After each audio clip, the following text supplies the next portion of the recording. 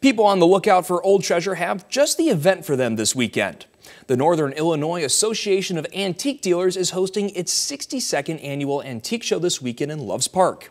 The event allows the Midwest's finest antique vendors to sell a variety of quality antiques to nearby locals. The president of the organization says there is a special treasure for everyone to take home. They have glassware and art pottery and stoneware and country furniture, and just there's something for everybody here. The organization says a percentage of its proceeds will go to museums, restoration projects, and scholarships for high school seniors. The event continues tomorrow.